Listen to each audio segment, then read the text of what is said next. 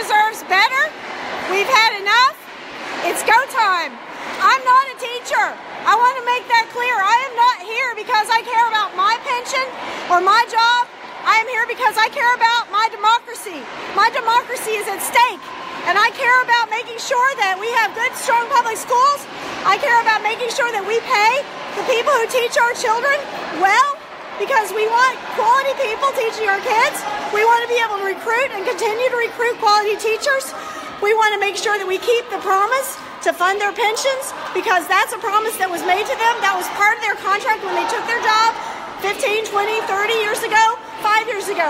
We need to make sure that they continue to have access to a livable wage, as well as benefits that will make them attracted to the position that is a very challenging and difficult position, especially these days when we've cut funding to education so severely that their jobs are even harder and harder because we keep asking them to do more and more with less and less resources. And these teachers have so many educational requirements as well. They have master's degrees, they have doctorates, they have double and triple degrees. They go back for multiple certifications. We have to make sure that they are paid according to the education level that they attain. And we want quality teachers teaching our schools, because education is the most important thing we can do for the mess that we're in, is to educate. So come on out to the Capitol, join me and all of these fellow teachers and parents and taxpayers and voters.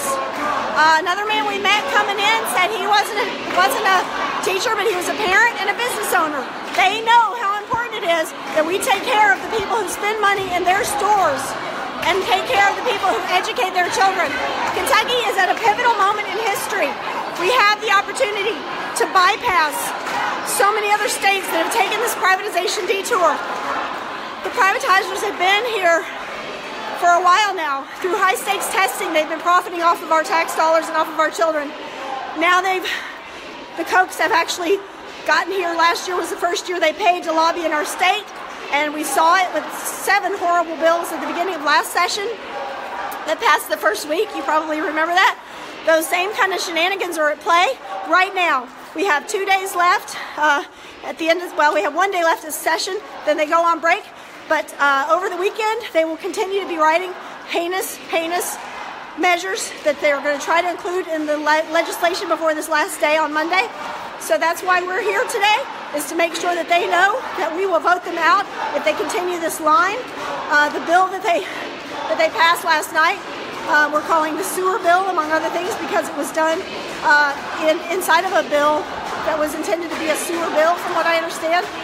And so they didn't even pass it honestly. If they can't pass legislation that they want passed through honest means, why do they have to lie to us? Why do they have to trick us? We should be asking our legislators why they have to lie to us and trick us to pass bills that are not in our best interest. If that's truly what they think we want, why aren't they open and honest about what they're doing? That is what I would like to know. So it's really noisy where the crowd is, so I keep moving away from it, but I want you to see what's going on here, so I'm going to turn the camera around one more time, and then we'll live stream again later.